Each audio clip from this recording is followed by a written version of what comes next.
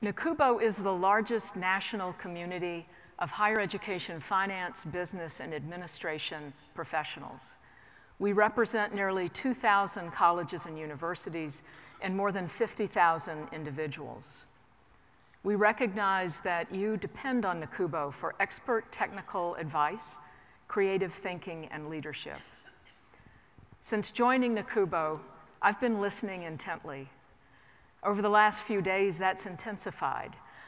I've listened to your thoughts about the work that lies ahead, about our work as an association and your work as business officers. It's not hard to see that the business of colleges and universities has never been more complex.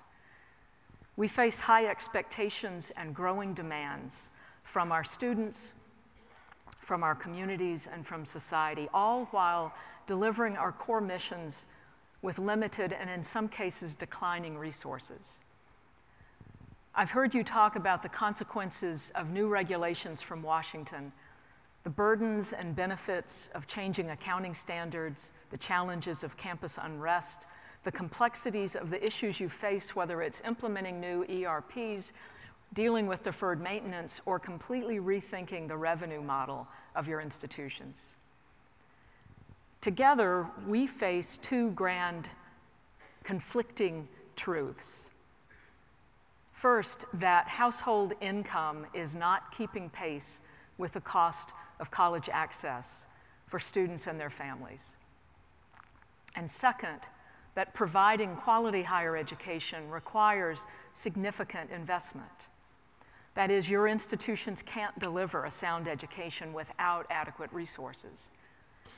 These two truths reside within a larger truth, that higher education can and should provide opportunity for upward mobility and a lifetime of value. NACUBO is committed to supporting you as your institutions grapple with the difficult work required by these facts. With this in mind, over the last year, NACUBO's board and staff have worked hard to finalize the development of a strategic blueprint to guide us during the next 3 years. We previewed it yesterday with the primary representatives, and we look forward to sharing it with all of you by the end of the summer. In it, you'll find dozens of new initiatives to support you, your institutions, and higher education. I hope you'll let us know what you think about it.